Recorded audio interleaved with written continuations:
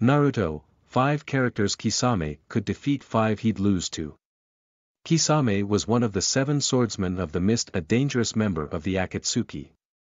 When it comes to fighting, which shinobi could he defeat? Kisame was a feared member of the Akatsuki and former shinobi of the village hidden in the mist.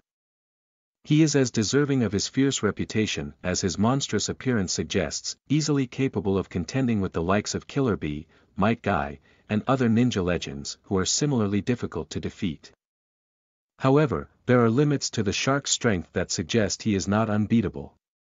By matching him against a diverse array of characters, we can better distinguish his capacities through what abilities are gleaned from the Naruto canon. 10. Could beat Kakashi after losing his Sharingan in the Fourth Ninja War. After the conclusion of the Fourth Ninja War, Kakashi lost his Sharingan. This crippled the caliber of opponents he was able to fight. Both for his capacity in copying them as well as the jutsu he used to master, such as Obito's Kamui or the Susanoo. Though his Chidori may be an excellent utility against an aquatic opponent. Kisame has been acquainted with Kakashi's tactics from their first encounter on the outskirts of Konoha. Therefore, if the Akatsuki member does not submerge himself inside his own water, he would be able to overwhelm the former Umbu with staggering power. 9. Would lose to Minato with his Rasengan teleportation. It is important to distinguish that while Kisame may be skilled against chakra users on account of Samehada's insatiable appetite, he himself is not immune to ninjutsu-based attacks. This would make him an ample victim of the wrath of Minato's Rasengan. Moreover, the 4th Hokage's teleportation ability would provide a fantastic solution to the water domes that his opponent might attempt to submerge him inside. This would effectively deny Kisame his most valuable technique and prevent him from parrying the Konoha shinobi's pending attacks with his blade since he had fused with it. 8. Could beat Konan, whose paper would be less effective against Kisame's water-based attacks.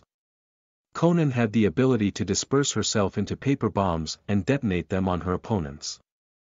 Her destructive fury was potent enough to considerably harm Obito even using the full power of his Kamui. However, despite her mobility on account of her physiology and flight, she cannot teleport. Further, it is possible to stick her pages together with fluid as demonstrated through her battle against Jiraiya. Therefore, Kisame's water-based attacks would dampen her, reducing the potency of her explosive tags and preventing her from obviating a direct physical assault, one brutal enough to rival Might Guy. 7. Would lose to Kaguya, who can manipulate their surroundings to give herself the advantage. Much of Kisame's strength is predicated on the notion that he can control his surroundings. Even when there is no water nearby, he can produce his own miniature sea by expelling it from his mouth. However, this advantage is completely lost against Kaguya. Her dimensional manipulations could whisk him to a fiery dimension that would sear his scaly hide, an acidic world that would reduce him to a skeleton in seconds, or a gravitational realm that renders him virtually immobile. Considering that he can't explicitly fly, the first 2 possibilities would be fatal for the Akatsuki member. 6. Could beat Gaara, whose sand would be weakened by water. Gaara's complete ineptitude at taijutsu and over-reliance on his sand would prove his undoing. Like Konan, it is palpably weakened when exposed to water and would be virtually useless when placed under Kisame's dome.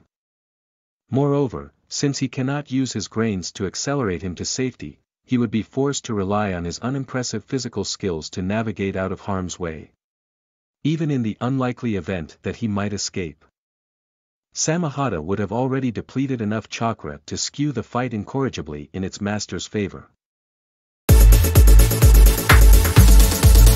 5. Would lose to Rock Lee with his superior taijutsu. In the first confrontation Lee had against Kisame, he struggled just to keep his allies alive. However, it was equally true that his teammates hindered his ability to take the fight to his opponent and therefore held him back. More importantly, his exclusive reliance on taijutsu proves a natural counter to the Akatsuki member's voracious nature, and he has improved much since their match at the start of Shippuden. Able to maintain flight and destroy massive meteors with a single blow, Rock Lee's astounding physical strength would overwhelm Kisame much like his mentors once did. 4. Could beat Tsunade, whose chakra would be eaten by Samehada. In theory, Tsunade should have all the tools necessary to defeat Kisame. Her raw strength eclipses that of might guys outside of his 8 gates. And her proficiency in healing would amend whatever carnage his 1,000 hungry sharks might inflict. Unfortunately for the 5th Hokage, both her brawn and rejuvenation are fueled through her chakra, the same substance that Samehada feasts on. Though the seal on her forehead may evince more sustainability than the villain's other opponents, whatever the Akatsuki member devours would only make him stronger as she continues. 3. Would lose to Itachi, whose genjutsu is too powerful. Having served alongside Kisame for many years in the Akatsuki, the information Itachi acquired regarding his partner would be exponentially more useful than the converse. This is particularly true since, despite the Shark Shinobi's awareness of the Uchiha's genjutsu, he does not have a means of resisting it. Even if he did, the Susanoo would provide an impervious defense to keep Samehada from feasting on his chakra directly. Should Itachi place Kisame under an illusion and strike at an opportune moment, he would successfully assassinate his treacherous ally. 2. Could beat Kankuro, whose puppets don't have the upper hand. Kankuro was the brother of Gaara and the most skilled puppet master of the Naruto universe after Sasori's death. His salamander, crow, and black ant puppets provided a diverse arsenal by which to dispatch his opponent, with many of their tools applicable against Kisame, particularly their poisons. However, if Kisame unleashes a jettison of water in his 1,000 hungry sharks, he would be able to strain and rust the metallic joints of Kankuro's creations. Their weakness was noted by Sasori during their skirmish outside the Sand Village at the beginning of Shippuden. Failing that, he would also be able to feast on the chakra threads connecting Kankuro with his puppets directly, thereby forcing him to reattach them and creating an opening to be cut down. 1. Would lose to Pain with his Rinnegan versatility. Pain's Rinnegan provides a creative and versatile number of options by which to confront Kisame. The most useful utility at his disposal would be the Azura path, allowing him to assault the shark with mechanical weapons that he could not easily siphon. Further, the Mist Shinobi would not be able to destroy all 6 of his bodies before they could escape his water dome. And the paths he did obliterate would shortly be healed through his resurrection jutsu.